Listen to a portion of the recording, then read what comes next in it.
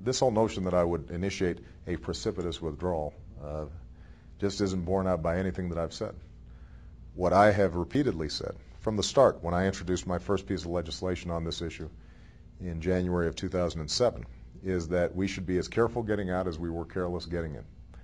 And I have always said that as Commander-in-Chief, I will absolutely seek the advice and counsel of our generals and that and our commanders on the field, not just our generals, but our mid-level officers and those who are on the ground doing the fighting. But what I have said is that it's the job of the Commander-in-Chief to set strategy. And one of the differences that I've had with the Bush administration has been the tendency to say that, well, I'm just going with what General Petraeus says, which in fact was oftentimes the excuse they gave before General Petraeus was in place. Every time something went wrong, well, I'm just doing what the generals tell me to do. And that's an abdication of responsibility. My job as Commander-in-Chief will be to set strategy. And I have to set strategy with respect to Iraq in light of a range of other. If we only have one ready,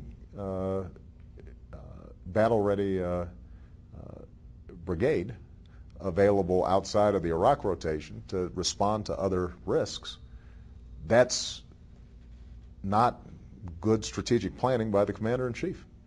If we've got a situation in Afghanistan where we are seeing more and more violence in the eastern portion of Afghanistan at a time when we've actually increased forces down there, and we've got some of the best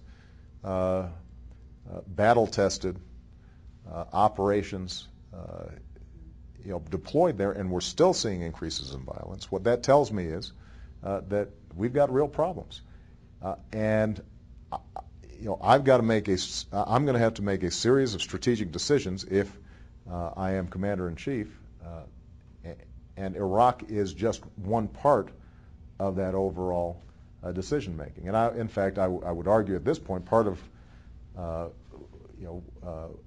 General Petraeus' job now is to think about not just Iraq, but also how the entire alignment of threats in CENTCOMs. My point is, I will always listen to them. What I won't do is abdicate my responsibilities to make the final decisions about strategy in consultation with them about how we effectuate this broad-based strategy. Look, it's very hard to anticipate what it's going to be like 6 months from now. I mean, we saw how rapidly things have changed over the last 6 months because of not only the extraordinary work of our armed forces, but also the shift in the attitudes of tribal leaders in places like Anbar, the Mahdi's army's decision to, for now at least, stand down, the more aggressive posture that the Maliki government took going into places like Basra. So if current trends continued and we were in a position where we continued to see reductions in violence and stabilization and continued to see some improvements on the part of the Iraqi army and the Iraqi police, then my hope would be that we can draw down in a deliberate fashion, in consultation with the Iraqi government, at a pace that is determined in consultation with General Petraeus and the other commanders on the ground. And it strikes me that that's something that we can begin relatively soon after inauguration.